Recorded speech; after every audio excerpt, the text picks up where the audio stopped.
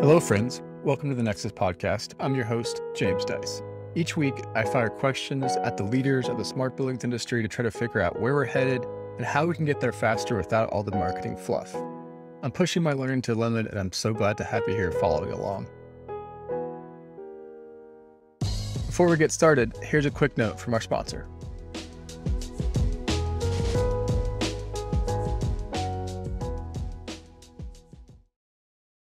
I'd like to introduce all of you to Sam Kovar and his company, TIATOA. TIATOA is an acronym for Take In Everything, Take On Anything. And after participating in the Nexus Foundations course, Sam got hooked on smart buildings and he wants to TIATOA anything our industry can throw at him. As an outsider, he sees a future where this industry can move forward faster with better communications. He wants to be an independent, creative resource for helping you guys, the Nexus community, connect to their customers and grow your audiences. He's got 15 plus years of experience in strategic communications, creative consulting, technical execution for video, animation, and photography. So connect with Sam using the link in the show notes and learn more. This episode is a conversation with Matt Ellis, founder and CEO of Measurabl, the ESG platform. We talked about Measurabl's product, their recent acquisitions, their product roadmap, and why the platform approach is key to serving the ESG market. So if you nerd out like I do on decarbonization and technology in real estate, you gotta love listening to Matt. Before we dive in, a quick Nexus Labs announcement. We recently launched the Nexus Labs Syndicate, allowing the Nexus community, as long as you're an accredited investor, the chance to co-invest in startups together. So check it out at the link in the show notes. Without further ado, please enjoy the Nexus Podcast with Matt Ellis. Hello, Matt. Welcome to the show. It's great to have you on. Can you start by introducing yourself? Sure. Hey, James. Thanks for having me. My name is Matt Ellis. I'm founder and CEO of Measurabl. Measurabl is the world's most widely adopted ESG technology for real estate. We serve about 850 customers across 90 countries, representing about 2.5 trillion in asset value and some almost 14 billion square feet. All product types: data centers, office buildings, industrial, corporate tenants, and we help them measure, manage, report, and ultimately act on ESG. All right. Is that all the buildings you have? You don't have any more than that? I still may look around the corner and see if I can find one or two. Sure. That's great. So let's start with your background. I'd love to, I know that you were a broker at one point, so background in the real estate industry, but maybe you could just take us through and tell us the story firsthand.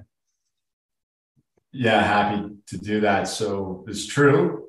Maybe a lot of reform brokers don't like to admit it, but I was in the leasing business starting in 2008. I worked for CBRE, auspicious year for being in the real estate leasing business. Totally. The financial crisis. My job was specifically tenant rep. So what I would do is I'd go around and knock on doors to try to find tenants to represent in their lease transactions with landlords. And I did that in industrial properties. And so I was working in an industrial park one day in the summer, East County, San Diego, knocking on doors. And I will never forget stopping under the awning of a building to get some shade and cool off. And I noticed on the door there was this decal that said Energy Star certified. And I kind of stared at it and thought, what in the world is this doing there? And what does it mean to the landlord? What does it mean to the tenant? I went back to my office that day and I wanted to try to look busy for my boss. And so I sat in my cube and I remember thinking of things to kind of Google, and I typed in Energy Star building. And that was the first time I got acquainted with the idea of green building. Okay. I'd had a personal interest in sustainability. I never thought that could be part of my professional life. But this opened a window for it. And skipping over several years, I ultimately became the director of sustainability solutions for CBRE. So that job was really a corporate entrepreneurial job. I would create and commercialize services related to energy and sustainability. Now, this is still early days. This is 2011, 2012, 2013, the beginnings of the green transformation in real estate.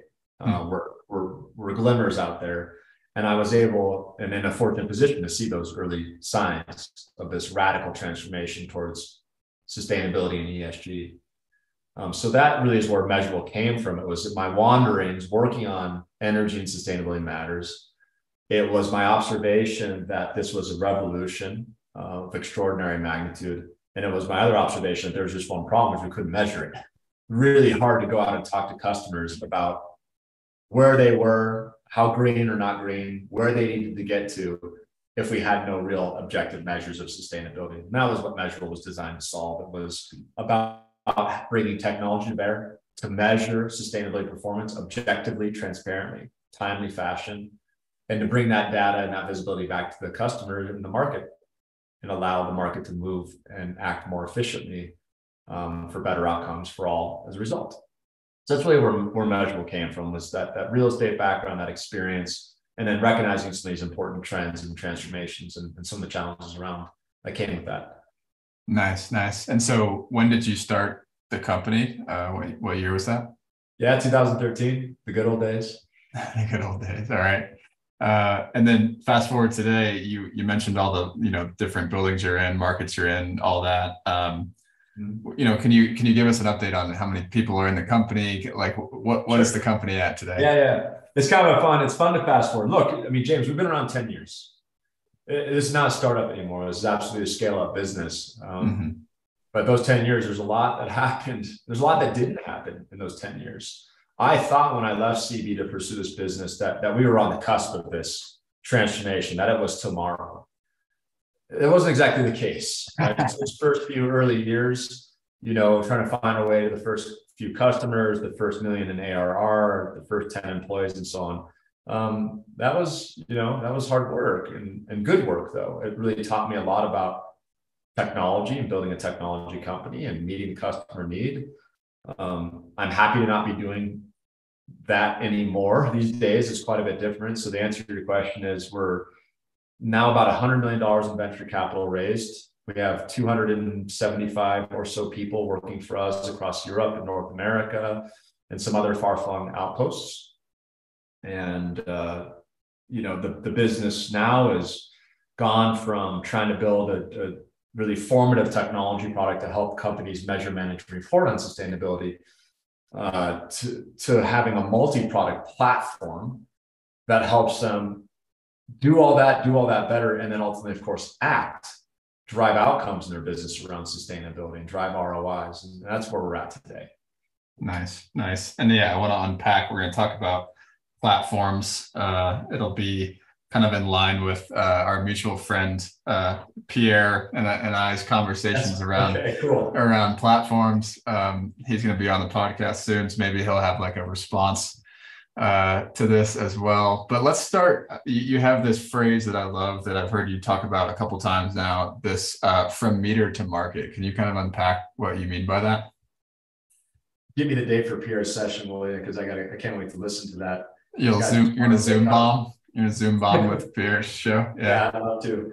Whether he'd like it or not, I'm not sure. So let's see. The question around meter to market. What does that mean? It means a lot to us, and maybe even the industry. So at Measurabl, meter to market is our catchphrase for describing the product vision of the business. Meter. Think of it. Put it on a line. Meters at the extreme left and markets at the extreme right. Okay. Meter represents all the in-building considerations related to sustainability. It's about real-time data capture from boilers and chillers and HVAC systems to make sense of the building's operating health. It's about indoor air quality and anything else that's going on mechanically or operationally in that asset. Moving from meter kind of towards market, the next major stopping point is outside that asset and into the portfolio of assets. So we're getting from the systems to the building itself, and from the building to the many buildings that typically form a real estate portfolio. That gets us to all these other concerns, regulatory compliance. Not that doesn't happen at the asset level, but a lot of that now is increasing at the entity level. Think of the new SEC proposed rules. Think of the Sustainable Finance Disclosure Regulation in Europe. Net zero target setting, while that ultimately rolls down to a building, when we talk about that in the industry, we're typically talking about something that's being done at the entity or portfolio level, and many other examples. Policies, procedures around sustainability, those live at the entity level. So meter is building systems and getting towards market. The next major stop for portfolio is more like the boardroom. Mm. Okay. Measurabl has delivered 2 products against those unique experiences. We acquired the business of Hatch about 120 days ago, which had a brilliant solution for bringing in real-time data, hardware in buildings and liaising with that, and delivering recommendations to make that thing better. Principally, we focus here on energy and carbon reduction measures, among others. The Measurabl core product is solving then from those assets out to that portfolio. Regulatory compliance, investor reporting, target setting, physical climate risk exposure, and many other things. But those 2 products have so far only gotten us from meter to boardroom. We're still going to get to market. What's market and what do we do there? Market is everybody else. It's everybody besides the owner or operator of that box. It's the JV partners. It's the LPs that invest into GPs and funds who then invest into buildings. It's the debt that powers the real estate business, because most every building we look at, when you walk up and down Park Boulevard and Main Street, it's got a loan on it. What about all those other stakeholders? How will they perceive and understand and work and transact with sustainability in mind? Here, Measurabl has brought to bear a data product, or actually a set of products. So where we have what we now call asset optimization at the meter level and Measurabl core at the enterprise level. We've got listed real estate products and asset level products. These are API-based services that leverage the data we've amassed. We aggregate, we anonymize, and we create novel new statistics that help all these other stakeholders measure and transact on sustainability. And that's another first mover product. No one else has delivered anything like that. This suite of products now is the product delivery against our product vision of meter to market. Got it. Hopefully that makes sense. That's what it all means. Yeah, it makes perfect sense. So when you talk about, or when the industry talks about, say, decarbonization, will you just walk us through from meter to market, how this concept of decarbonization shows up for all these different stakeholders? And the root of that question, right, is when we think about technology for energy, or like the history of my career, your career, technology for energy hasn't always hit and served all those different stakeholders. So can you talk about just like how all of these different stakeholders are sort of experiencing decarbonization and how that differs as you kind of cross that spectrum? Monster question, James. Thanks for being softball there. You're welcome. So this is the failure in the market, right? It was the lack of transparency. If I had to distill it down to one thing, I'd say it's a lack of the ability to measure sustainability, and it's the inability to then distribute that objective measure across this whole experience of stakeholders, right? Now, what does that mean specifically, right? If I want to start in the middle, we just talked about the metered market vision. We talked about Measurabl sort of core product for helping portfolios of real estate, whether institutional or corporate. I'm sitting there as maybe the CEO, and I'm calling out now some new net zero target. That doesn't happen at this amorphous portfolio level. What happens is somewhere way down in there, a light bulb got changed, or a boiler got swapped out, right? Or a thermostat got adjusted, new operating procedure, building was recommissioned, whatever. So I needed to join the executive decision-making, the overall targets and aspirations, all the way back to the studs of the building. I have to do that. I cannot have those live in separate experiences. It was not okay to have an enterprise product and lack an asset level or meter level solution. And that's why we did at Measurabl what we did do, to bring those two together. But it is also not the case that buildings are actually the real estate business. I'm fond of saying buildings are not brick and mortar, they're debt and equity. So you cannot have decisions around carbon reduction, which ultimately are capital decisions, without having the capital, the debt and equity that power those portfolios. So how do we make that happen? Again, you see us move into this data business to provide the connective tissue between equity investors, sovereigns, endowments, pension funds, and the like, debt providers, banks, and non-bank lenders, so they can understand what the exposure of their portfolio is by way of carbon or health and well-being. if the capital is not informed, it won't move to greener assets, can't move to greener assets. If we can't attract the capital, we can't drive the greener outcomes. So it's a bit, I have two kids and talk about how the body's all connected, right? And all the rest.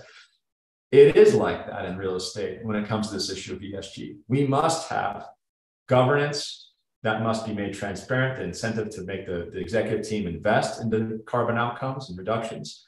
That must be made transparent at the asset level and at the capital markets level. And we need to move the money between these real world wrench turning outcomes and the investment decisions way upstream from that. That's the task. Mm-hmm. And just for the people that maybe came from the technology or the energy side and don't know how the general, real estate industry works, if I got to replace a chiller, for example, or I got to electrify my heating system and I got to spend $10 million in this asset, will you talk about how that decision gets made and like where the funding comes from and how it connects back to those investors? Just maybe some mechanics would be helpful for people to illustrate. Or doesn't get made, right, James? Like that's kind of yes. So I think there's a common misconception. So remember, we started this conversation off by me talking about how I was in the real estate business as a real estate broker, one of these like very transactional, traditional roles in the real estate business. And I sat next to property managers. What none of us were, and what the real estate business is not, is an energy management business. We're not in the commodities business. But strangely, our largest controllable expense for most buildings is commodities like energy. So it is not our business. Our business is real estate, but an ingredient of that business, and a significant one, is energy. So I think one of the major breakdowns that's occurred is people have come with solutions to an incorrect problem statement. Like you use too much energy and you actually care about that. The real estate owner was confused by this presentation, right? What they do is buy and sell assets and drive yield. So we needed to reframe little e, the discussion on electrons, and we needed to reframe that and expand it into big E, environment, as in environmental social governance. Doing that helped the real estate owner understand not commodities, but yield and risk and return. And it goes like this. Your question on the boiler and mechanical change out is like, I need to sell this asset one day, most likely for many funds, and get a return. Mm-hmm. If my return could be diminished because it's a less sustainable building, right? It has a carbon footprint of X, and that's poor performer, or it's exposed to regulatory fines and penalties like New York Local Law 97, it makes it less sellable and probably means lower asset value. That's where you find the alignment. We had to move from electrons to environment and in risk and reward at the asset level and the buy sell for real estate to truly begin to care and move on this issue. Here's a few other complexities, by the way. So that's a big sort of major reframing and transformation the way we thought about ESG in the real estate business, is it moved from little E to big E. The other thing we did is we needed to embrace the complexity. I'm glad you're talking to Pierre, because this is the master in complexity. When we talked about, I have a shiny new light bulb or variable fan drive or whatever the mechanical system was, shouldn't you just change the building out? The real estate owner was thinking about, well, my building is 100% leased on long-term leases and I don't have any vacant. There's no intervention I'm doing today. You need to understand the real estate life cycle. Am I an opportunistic investor who's going to freshly bought this asset and will reposition it? That capital expenditure, that is the time then for interventions around these other things. It's trickier to do retrofits, especially a deep retrofit, if you have a solid tenant base that's not going anywhere tomorrow. Yeah. There are also these other things, which is, what are the lease considerations in my economic relationship? Have I built in the incentives for me to invest and for my tenants to maybe co-invest through amortization or lease around energy efficiency that ultimately accrues to them and not me, right? In terms of cost savings. So this is functions of things like net lease structures and so forth. All of those real estate considerations were where I think we started to miss the plot. We need to bring energy and sustainability back into the real estate business, talk about the real estate life cycle, the whole period of the funds, the nature of those funds, and understand that perpetually, so we could spot the opportunity to make a change in that building when it made sense for the real estate strategy. Hmm. not because the light bulb was necessarily better in and of itself. There was a bigger picture we were missing. Got it. Yeah. And then I'd imagine that when you're designing a software product, you then need to do exactly that, which is reposition. It might be a data from a utility bill, right? And reposition and put it in terms that the real estate stakeholders care about. Can you give a few examples of how, in the old world, it was I've done energy benchmarking and I'm going to show my, portfolio manager score, right? That my Energy Star score. So what are the new ways in which data can then be transformed to then provide the information that the real estate stakeholders care about? Sure. I mean, that is where you begin to have the business of Measurabl, right? It comes to life.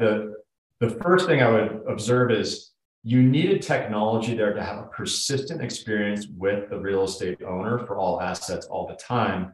Mm-hmm. Because if you just dropped in, I'm a solar vendor and I have a panel for your rooftop and I'm trying to match that to incentives, I'm taking these point in time shots to try to understand your building and see whether or not I can make sense for you. It's much better to understand the portfolio persistently, because out of that, then it's working backwards at any given point in time. Because I have technology and I have a point of view into my buildings and portfolio, I might then be able to see the opportunity for an intervention. It does not go the other way. It is not, I have an intervention, I hope it works for you conveniently at this moment in time. It's, I have a portfolio and I might be able to absorb and invest in interventions based on my strategy over time. Big difference. So that's the high level statement. The second one on your question of getting, for example, from like a utility bill into like a real estate problem statement, right? Exactly. So let's use that, right? Let's say like there's this utility bill. I'm trying to remember the last time a decision maker at the portfolio level, let alone the executive suite, looked at any utility bill and made a decision, right? The best you might have gotten from that is a property manager who's doing budget variance reporting. That was really it. There was no decision making. So when we take that utility bill, among other things in the building, what you're trying to do is get that back to this sort of risk reward profile for the asset's value. To do that, we're going to have to talk about things that affect overall asset value. Energy is certainly one, but there is this corollary now called carbon. That's the easiest one to talk about, the energy and carbon double whammy or piston engine. And carbon intensity per square foot is where you can start to get like someone's mind wrapped around this. It goes like this. If I understand that I have dollars per square foot lease rate, I can also understand that I have carbon per square foot carbon intensity, and I can compare that thing. I know if my building is better or worse off than other buildings in my portfolio and perhaps buildings across the street from me. This is like the DNA of real estate. When I was in brokerage, what we would do is we'd go around and try to understand, quote, market. What is the building across the street versus the building I'm looking to lease in? What is the fixed rate and what are the amenities and value that asset that make me want to pay more or less? It's all about the comp, Michael Mandel comp stack, right? It's all about the comp, and we had no environmental comp. So the place that technology can go from that little utility bill is to roll that up into this thing called carbon and energy intensity, to then put that in context of market, right, which is other buildings like it. Now you have something that real estate professionals can work with. They can bring that into their underwriting or their recommendation and say, this building is better or worse based on a full spectrum of concerns. And we can make decisions from there. That's how you get from bill to kind of more like broker and ultimately to boardroom. It's another version of that little e to big E move that we have to make. Beautiful. Yeah, that's exactly what I was kind of getting at, is how do you, what is the life cycle of that one data point, and then how does it sort of travel throughout your platform? James, there's a few.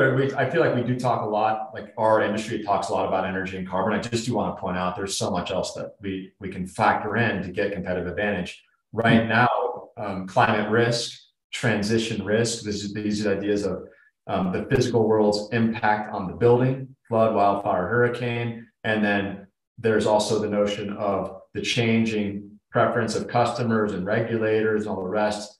and their impacts. And that is now becoming very material. I mean, we just saw, what was it, Ian roll through Florida. There's no doubt that there are a lot of industrial warehouse owners with buildings that are not taking in goods and services and are disintermediated by that. So that's one more example of, and where does that impact us? It's not just like there's climate risk that building. What happens actually is that there's this insurer. You're a policyholder. You have a premium you pay in order to collect a payout of something building. And that equation is changing because of this thing called climate risk and transition risk. So there it is. It's about insurance. It's about the comp. It's about the access to capital. I'll give you one more and we can move on. Securitization, green bonds. If I, as an entity, Boston Properties, can issue $1.8 billion in green bonds, I think it was 2021, which is exactly what they did, and I can carve out just a little bit of a coupon rate discount, that is such a different economic impact than any number of light bulbs I might change downstream. So here again, we're seeing sustainability move the needle on insurance, access to capital, debt, right? And also the buy, sell, and the leasing decisions. That's the real estate business. Awesome. So we've been talking about platforms a little bit. I'd love to, you and I have had a discussion on point solutions and point solutions transitioning into platforms. Can you just talk about that sort of transition from your perspective and maybe even the perspective of your clients? I think you said to me last time we talked, you don't think building owners are going to buy platforms or point solutions anymore. It's all platforms here on out. So can you sort of expand upon that? Some caveats. What I was specifically referring to is within the category of ESG.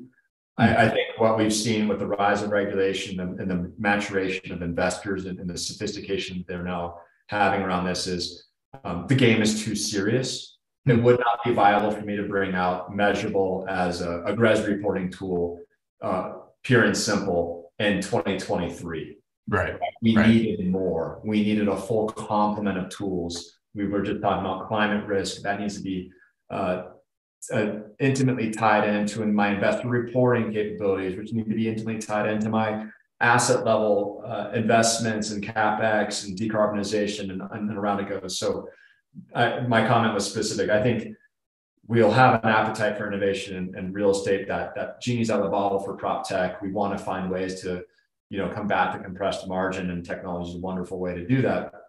But in ESG, I think we saw an incredibly rapid move from experimentation and point solutions to platforms.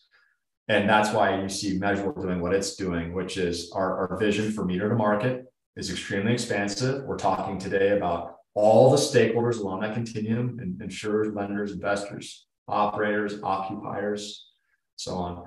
And that calls for a sophisticated and interconnected platform.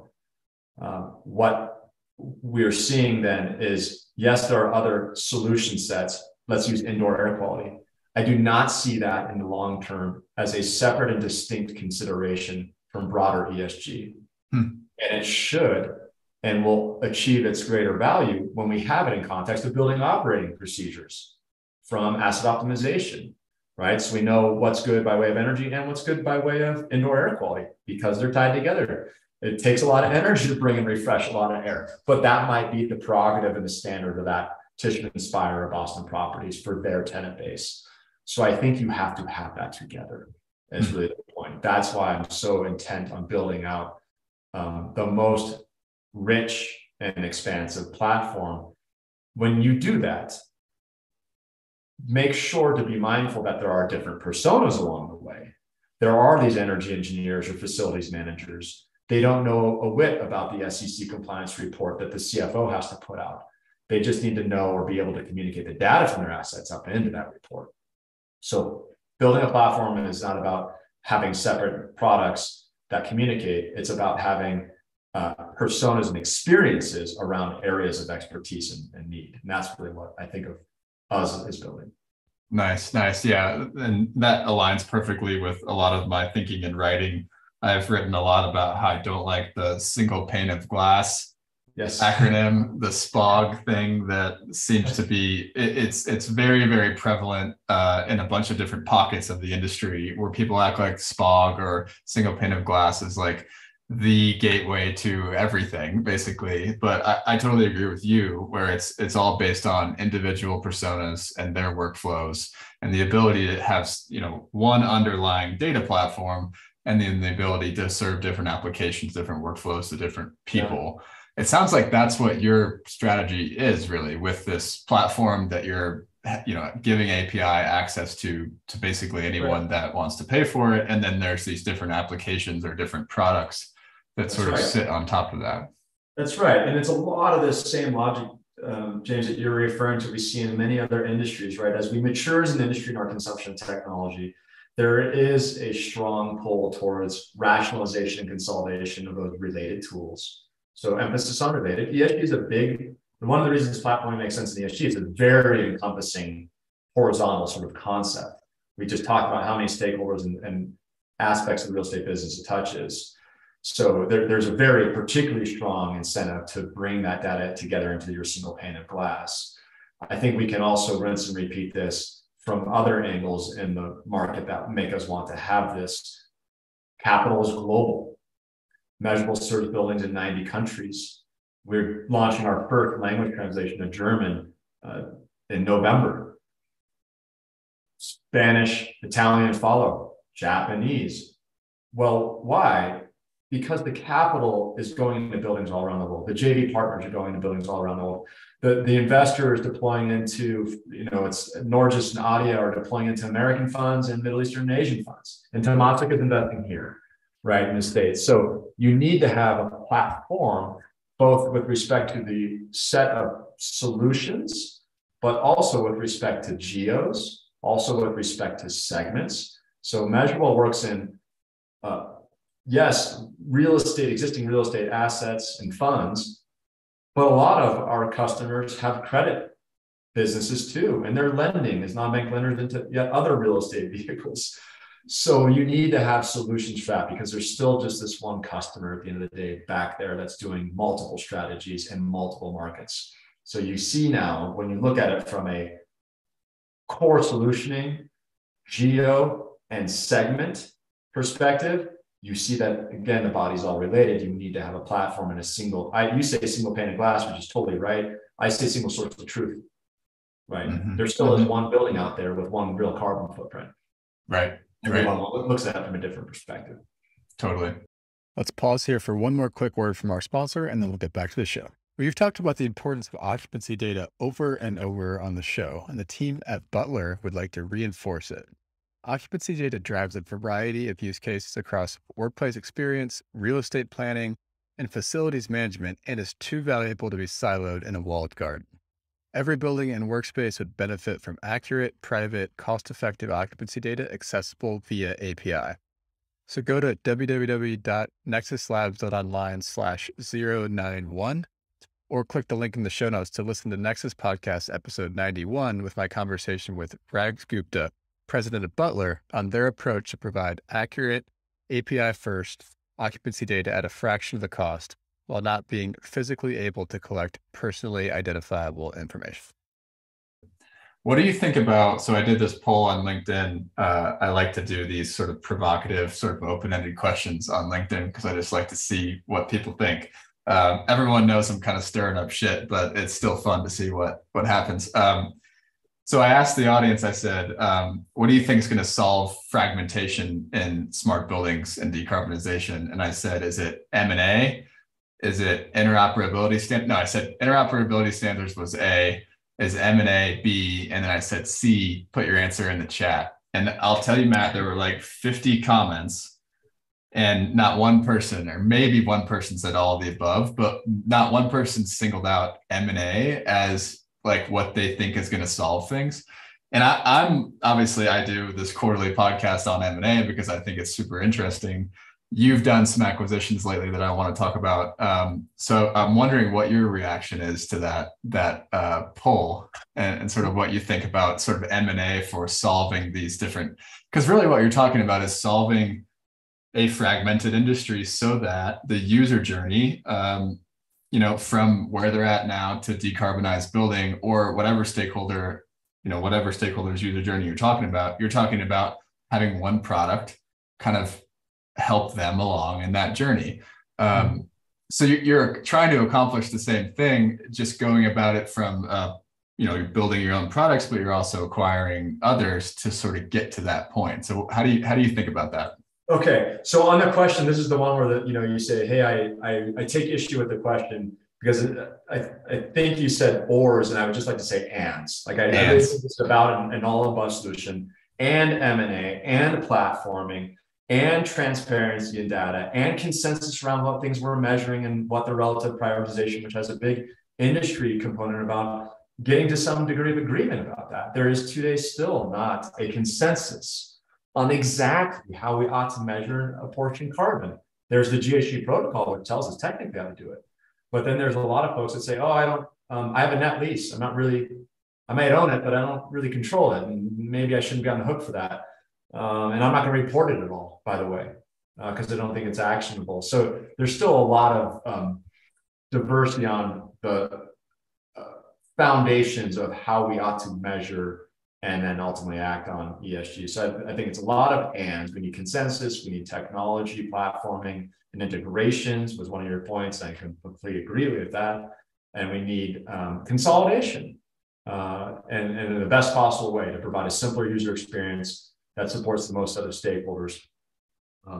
So that's my response to your question. And then as it relates to like your other piece, James, on like what's specifically then the role of M&A in it? Look, we Measurabl, but we prop tech have grown up quite fast. I mean, we're really talking about a decade of radical change, cultural change, and investment has been brought to bear. You have full venture funds, prop tech venture funds. Camber Creek is an awesome venture fund who backed us in our Series A. You, of course, have the notables like Fifth Wall, AO, Prop Tech, and many others. They've created the firmament and the wherewithal to do big things, which is really cool and tons of fun. And at the same time, you have a willing audience. The real estate industry has gotten the memo. We do need to change. We need to change to become more sustainable. We need to change to be more digital, to have a better customer experience for our tenants and for our investors. So there's a lot that's happened in 10 years. Now it's time to do that. So the onus is on the entrepreneurs out there to bring a bold and big vision against a known category and problem statement. Ours is ESG. And to not do that incrementally. I do not believe, well, of course, Measurabl launches every month. We launch new functionality, agile process, just as you would expect. That is not anymore all we do. We will absolutely be acquiring more businesses and thoughtfully bringing them in to fill perhaps white space that can't be productized fast enough to meet the customer's need, or to take us into segments and geographies that the customer needs to be serviced in. And you have to have that. That's no different, I think, to me. It's another tool, it's a tactic against the imperative of bringing full value to the customer. If as a company, you cannot or will not do that, I do not believe that will be competitive in a category. It's fine when you have a new novel niche that's figuring its way out. But the second you have a category, you have a dominant and clearly spoken need, you have to be able to wield M&A. Otherwise, the market will move past you. Fascinating. So we talked about Hatch Data and the M&A category. Will you talk about Wegowise, which is a little bit more recent? And some people might be listening to this podcast in 2 years, so then it won't be recent. But I'd love to hear your thought behind the Wegowise acquisition. Okay, cool. Well, if they're listening in 2 years, maybe we should tell them what these businesses are. So recall that Hatch, and they're interesting. They share the common thread here. Hatch came out of Internoc. And now purchased Internoc. This is the energy intelligence software of Internoc, which is a publicly traded company and had a big business in demand response. And Hatch had the benefit then of significant investment and actual exposure to actual buildings and actual data, 1 billion operating hours of building operating hours to build models to then ultimately be good at recommending what to do to improve those assets. So that was the business of Hatchet acquired, and we have branded now and placed as asset optimization at Measurabl. Wegowise has a little bit of an inverted story of that. They were a startup. They came out of servicing affordable housing specifically, and their business was providing benchmarks and utility automation to that segment. I saw them first way back in the dark ages when I was at CBRE. And I thought, wow, this is a very cool business. They're providing this energy and carbon benchmarks. Carbon was beginning to enter the lexicon. They were doing this at the unit level. So residents, apartments, they had an offering for single family residential. And so they were very more retail oriented, where I came from the institutional real estate side. And I thought this was just very exciting and compelling technology and the right idea for the wrong time. This was back in 2010 and 2011. We hadn't evolved our jargon and identified these bigger ESG needs. In fact, ESG wasn't a term of art. They were acquired by a public company. So they didn't come from a public company. They were acquired by a public company called Appfolio. Appfolio saw the promise in pieces of their technology. And when the time came to turn that into a business for them or not, they made the decision that it wasn't going to be the type of business they wanted to be in, but it had become a business for folks like ourselves. And so we had a relationship there and established ourselves as a brand that made that a great partnership to have. So what results from this acquisition is several things. Wegowise, as I mentioned, serves residential real estate. As you've been following this conversation, you've been hearing me talk about data centers and office buildings. Measurabl's commercial real estate solution. We now have the ability to authentically serve real estate. No more preface of residential or commercial, just real estate. Really big deal. It's a big deal for things like this. Institutional money is moving into single family homes. These are just platforms of Invitation Homes who invented the space, Pretium and Gem and many others. That will continue. And as institutional money comes in, they're going to carry with them the many concerns of affordability, environmental impact that we are in the business of helping with. So residential is absolutely the place. We must be a genuine real estate platform with no limits. If it's a structure, baseball stadium, Major League Baseball, great, Measurabl customer. Single family home, yours or mine, great, should be a Measurabl customer on a platform being benchmarked. The second thing that Wegowise had was very unusual, but a core element of their business was bringing in utility information to benchmark these buildings. They built, in a very foresighted way, a utility automation infrastructure and backbone. Templates that can automate and capture utilities, bring that in, a whole suite of technologies to maintain that infrastructure, quality assure that data, and so on. I think this is a tremendously underappreciated piece of that business. And now what we are able to do then is feed our platform with a proprietary and vertical solution all the way down to the utility, as well as with Hatch, now down to the meters or sub-meter and systems level.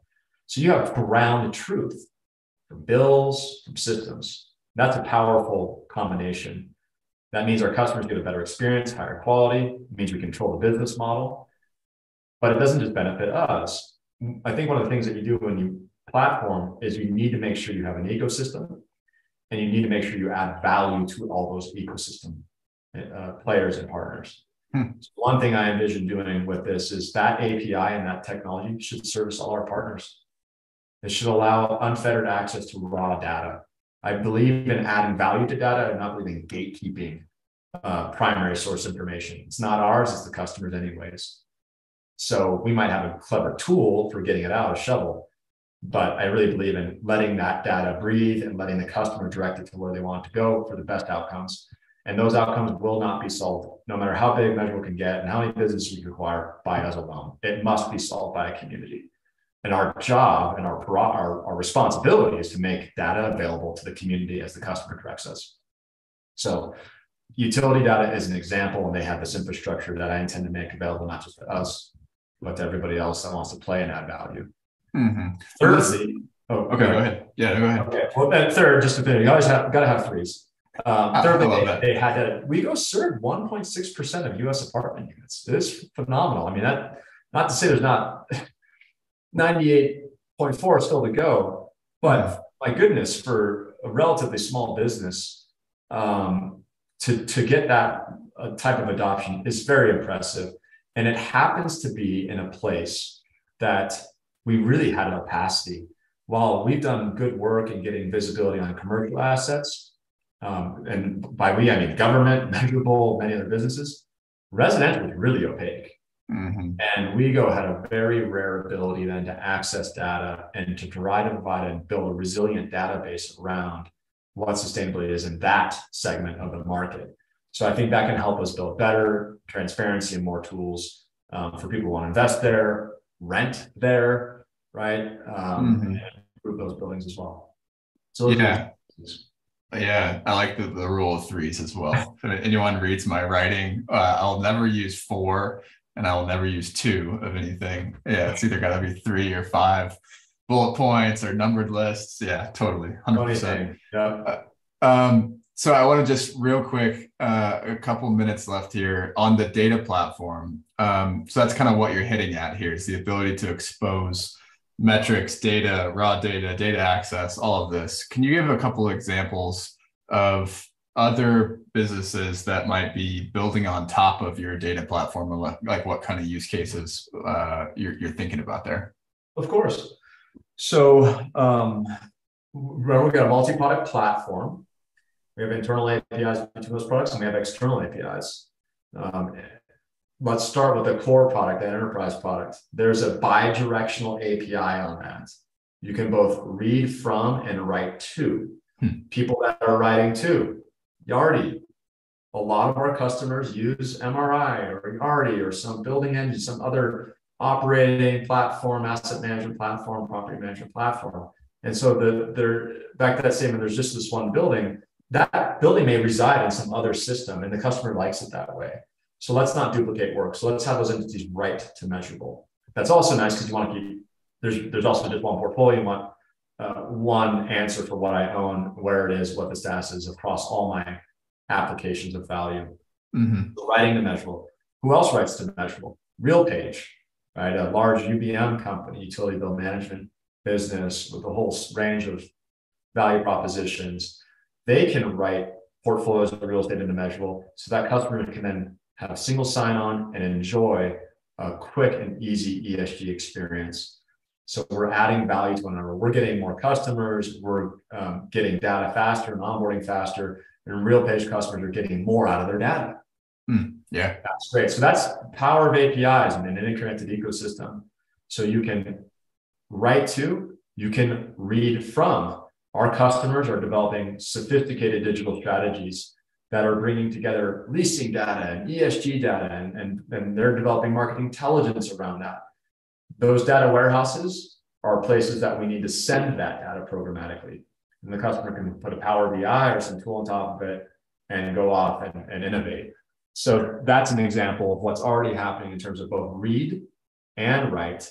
How about other third-party technologies that consume raw or semi, or refined data from Measurabl to power their tools? So not just dumping it into a data warehouse with an overlay, but think of like a building engines out in Europe who wants to help customers with prem.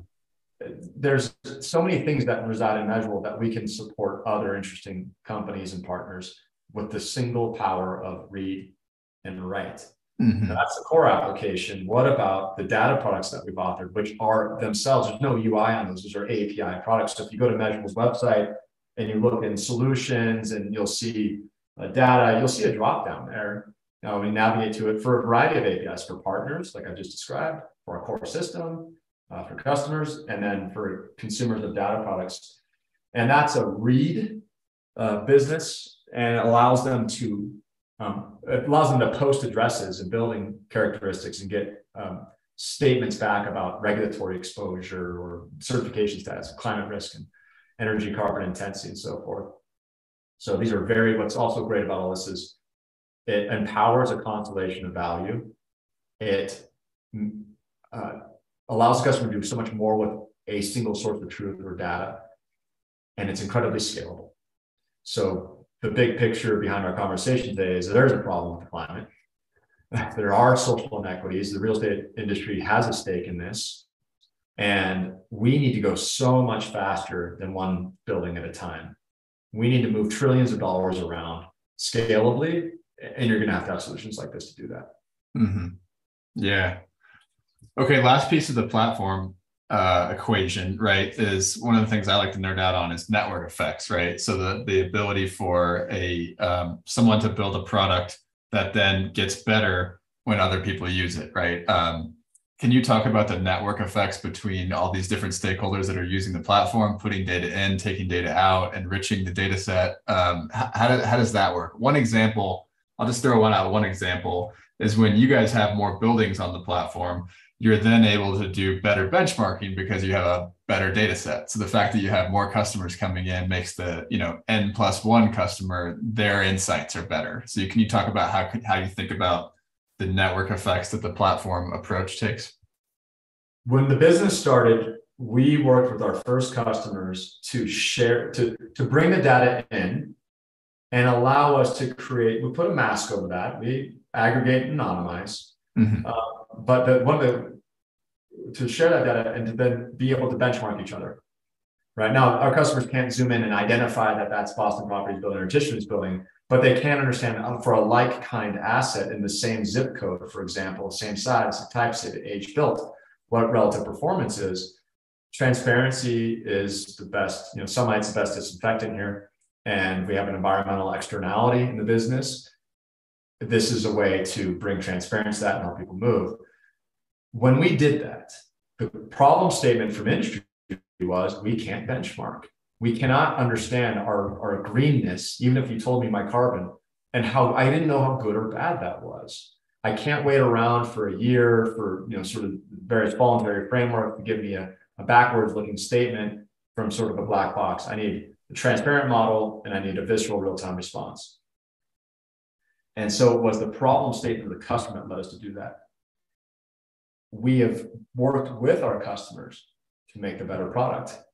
And we all understand that it is in everyone's best interest to grow that data set, to merge essentially to what the market truly is. I mean, it's just statistics. The larger N gets, right, it begins to converge with what the actual statement is. And that's what Measurabl has been able to accomplish for markets like New York and LA, and we have a lot of institutional real estate. We have such substantial footprint that we can actually give more or less ground truth.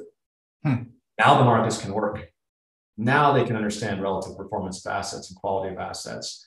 And now the best ownerships can go out there and compete on that information. So that's where benchmarking is absolutely a great example of we continue to improve, and the advantages that are gained compound as you get more data.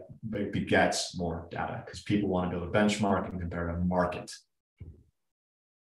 Beautiful. Yeah. And people talk about platforms a lot. It's like single pane of glass is my biggest pet peeve. And then like platforms are my next biggest pet peeve because when people say I have a platform, I always ask like, well, what network effects are there? And you can get into the argument of what's a platform and what's not. We won't do that today. But I think I'd be remiss if I didn't ask you my last question, which is sort of where to from here. You don't have to tell us who's gonna be the next acquisition. That's probably too much to ask. But where are you headed from here as you think about building the platform out further? And by the way, you're absolutely right to call that out about platforms. Right? We've got a lot of jargon and a lot of it's overused.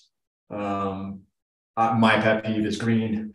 Right, like green is a color. I'll get rid of that one, and I want to get on to kind of ESG and real objective measures. So I think that's fine, and you're right to observe that platforms have some notion of network and virality to them. Mm-hmm. They often are multi-party. So we talked about benchmarking and the value of people contributing data, but what about the value of being able to buy and sell buildings and carry that chain of data and that chain of custody over to the new ownership who's on that same platform?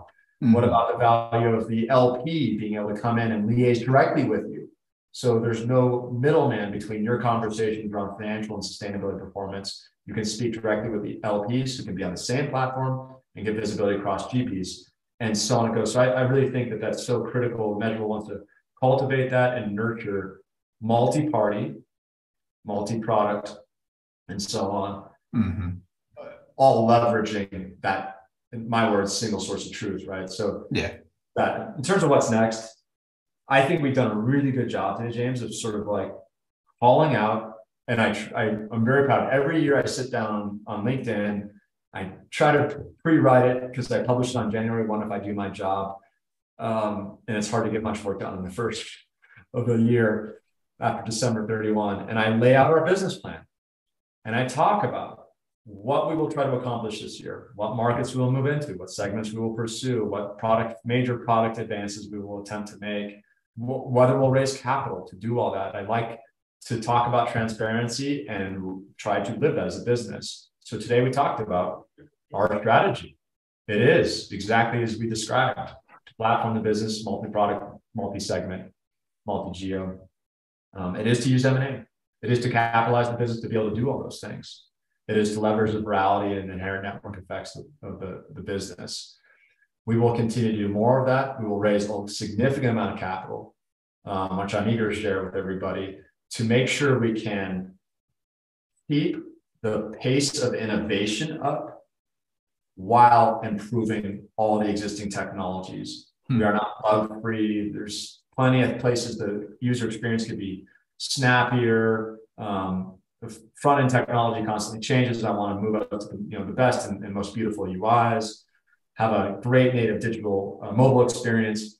So I think that means you have to have innovation, which is about market expansion, segment expansion, and new features. ESG is very dynamic. We're getting new standards, new regulations all the time. But you have to take care of the core. You have to feed the existing customers with great security. We're going through SOC 2. This is not glamorous stuff, but that's the responsibility, I think, of being a good business. We are on an extremely swift growth curve. We can take this business to a public outcome.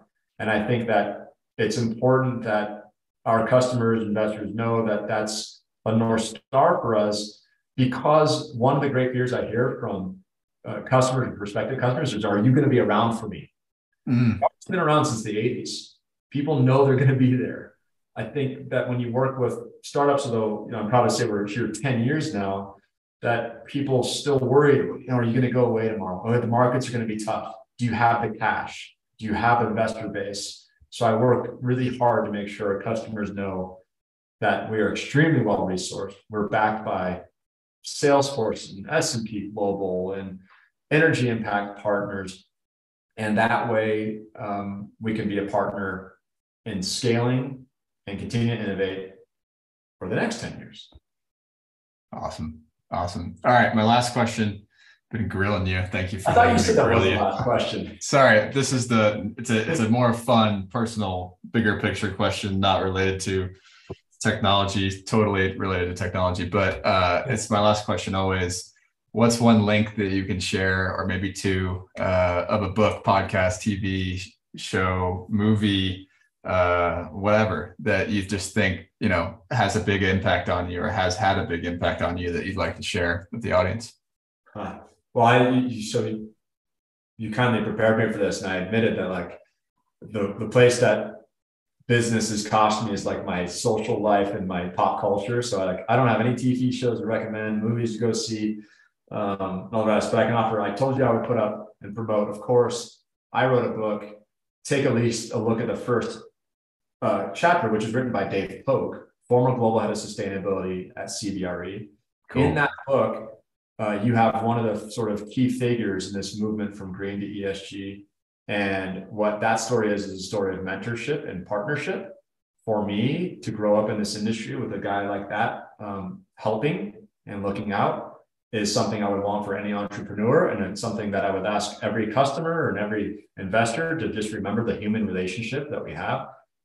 So that's that book. Then there's a book that a venture capitalist gave me, which is called The Billionaire Who Wasn't. And it's a story of, I think it's Curtis Feeney. Don Feeney, Curtis Feeney? Feeney's the right last name for sure, who gave away fortune. And they're an unbelievable story of how and why he went about doing that. And nobody knew. Nobody knew about it. Yeah, That's so awesome. it's a billionaire who wasn't. Check that out for any entrepreneur. A totally humbling book. So there's the two that I can offer. That's awesome. Well, thank you, Matt. Thanks for coming on the show. It's been fun to catch up again and hear what everything you're working on. Thanks for talking about the business with me, James. Good to see you.